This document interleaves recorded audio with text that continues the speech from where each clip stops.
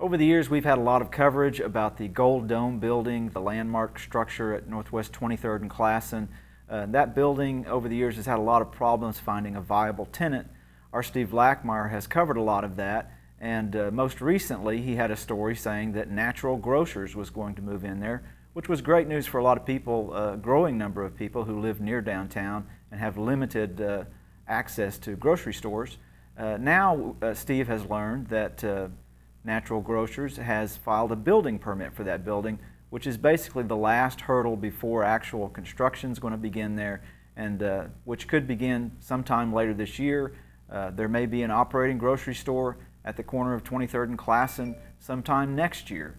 So Steve's got a story about that in the Oklahoman tomorrow, and we'll have continuing coverage going on there and on News OK, so check it out.